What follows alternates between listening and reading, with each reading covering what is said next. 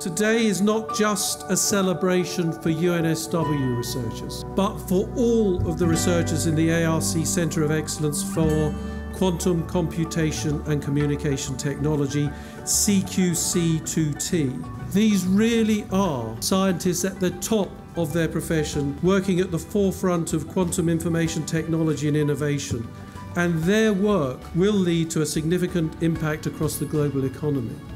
Not only are we celebrating the beginning of a new centre, another decade, but we're actually coming to the end of our second decade of our existing centre. And so we're really here also to celebrate the 20th anniversary of the Centre of Excellence. We started with 50 people roughly back in 2000. We're now sitting at 220.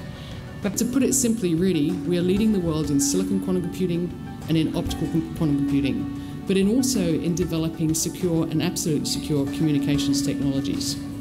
Not only have we led the field in the research and had that phenomenal output, we've also led the field in commercialisation. It's a very exciting journey, and our task is to make it happen as commercially available devices. We see the mission is to work side by side with the new centre. We're both a spin-out, but also we're a collaborator. I look forward to great things coming from the centre. The environment, the technology, the engineering, everything is really coming together. And I look forward to coming back to congratulate you when those occur. Really, our relationship with the centre has been instrumental in assuring continued global leadership within our industry sector. So we're really excited to see the opening of this new centre.